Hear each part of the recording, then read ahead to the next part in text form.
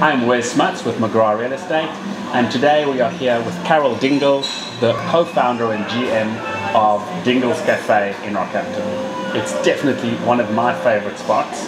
You can find me most weeks grabbing a lunch or breakfast here. We are here to chat a little bit to Carol about her experiences and how she sees kitchens in her life. Hi, thank you for chatting with me today. Yeah, hi Wes, yes. So, you grew up in a family in the country, right? Yes, yes. So what I wanted to talk to you about is what are your memories in and around kitchens in a big family growing up? Yeah, look, Wes, as a large family and growing up, in the country, the kitchen was the main part of the house, really. So from when we were young, like the 6 kids and mum and dad, so a family of 8, all sitting around a table. Probably some of my fondest memories of the kitchen is, is when the whole family were there. Dad would always sit at the head of the table, and in a big family also, once again, nothing is sacred as such. So as the years went on, so everything was discussed around the table. And then also, like as the years went on, so we had partners and, whether it was boyfriends, girlfriends and all that sort of thing. And actually the funny part about our kitchen table was there was one side where you were sort of, because it was a bench seat, you could not get out. So in other words, if you sat there, you were stuck there for the whole time. So really, look, really fond memories of the kitchen. Yeah. So the kitchen table, but also like with the cooking, from a very young age, also like everyone was welcome at the Dingles family, right? So therefore, we had a lot of workers or people that would come and sort of do different jobs and that for us. So it was always, do you want to stay for lunch? Do you want to stay for dinner? So sometimes, like, we would have to cook for 20 and it would not be a bother. Like, we would just do it from a young age. And so some of the funny things that I think of is, like, when there was a whole lot of, young workers there, the potato mash was, not like a pot this big. Yeah. It is this big. Yeah, so I think that's probably some of the things that, it was nothing to us to make a meal for anyone who turned up. Yeah, so that's sort of like the philosophy, I suppose, about Dingles. So that generosity of spirit, you think that's kind of where your ethos of Dingle's Cafe comes from? Oh, definitely, Wes. Yes, definitely. Like it's, and to me, like a kitchen, if everyone does reflect about, what their kitchen, as I say, I've got wonderful memories, some may not.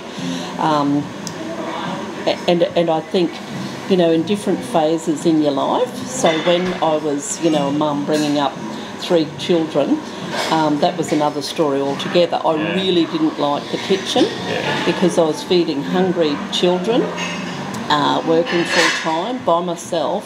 So making a meal, was sometimes a very rushed affair.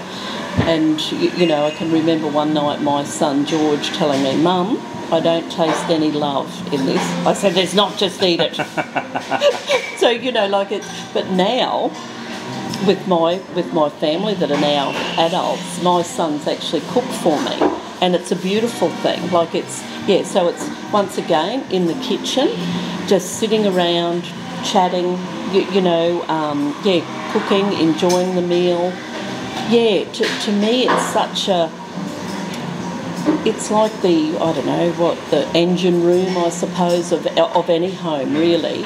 And that's why I think, to me, if I could not probably function if I had a closed off kitchen. Yeah.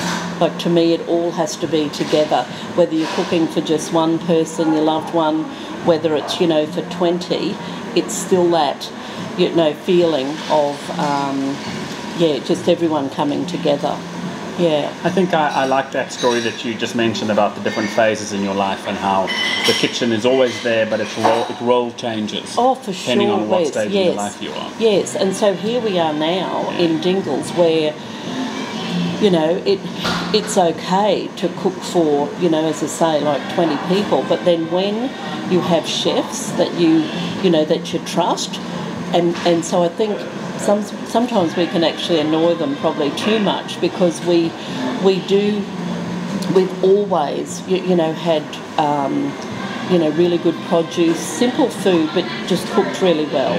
And I think that's the thing. Sometimes people may not think that's sort of anything special, but it actually is. If you've got, you know, amazing produce, which we, you know, locally source a lot of things as much as we can. So, you know, once again, it's that story, isn't it, about everything, like where your food comes from, to the kitchen, to you know, all your family members, you know, and you know, you think of the kitchen table as well too, like how many times have you had fun times, and then it might be also sad times as well that you've actually had around the kitchen table. And I think, you know, like we lost our dad 10 years ago, and as I say, he was such a huge part of our life, but also like even having a cup of tea, it was always around the table. And I think, to have people come into Dingles, and we can actually extend that sort of, you know, hospitality, that, you know, you are welcome. Yeah, you are welcome into our home. Sit around, so it's more of a community here. And then, of course, you know, people come because we do have very good scrambled eggs. Well, it's definitely something I've always experienced here, is that sense of family. I mean, since the first time I came here, I felt welcome, and it's always been somewhere that I really love to come.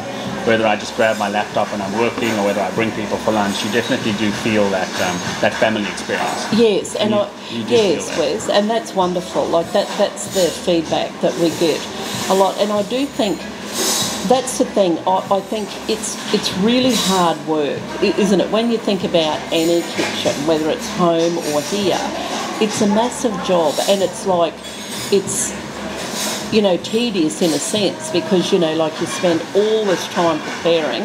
People eat it down in a second. They go, "Oh, that was lovely." But it's, you know, like you have to do that day in, day out, hour in, you know, like that kind of stuff. So therefore, to me, if it's not in your heart, you would not be able to do it. Yes. It's that simple. And as I say, hey, my son George could taste that there wasn't anything in it, you know. True. You can taste the love in food. Yeah. So I think, so being able to extend that here is definitely, like, it's a part of what Sue and I are all about. No, I think you've definitely achieved that. Yes, thank you, Wes. We absolutely love it. Dingles could be sort of the kitchen of Rockhampton in a way. You know, it's where the heart sits. Yes. But thank you very much for your time. I really appreciate you chatting with us today. Yeah, no, my pleasure, Wes. And as I say, like, you know, and every day in Dingles, someone would ask about our story. Yeah. And I think that's something that's really special to me, because when Sue and I were putting, you know, like the concept of Dingles, and we put Mum and Dad on the wall and whatever, we were doing it because that's what we love. Like, that's what we love to do, right? But we didn't think so many people would be so interested in the story behind it. So it's actually been wonderful. Well, it's a lovely story. Yeah. I think people can feel authenticity and realness versus a pretend story. I think people can sense that. Yes. So I think that's why people feel included. Yes, that's what it's all about, isn't it? Yeah. So thank you, Wes. Thank you very much. Lovely.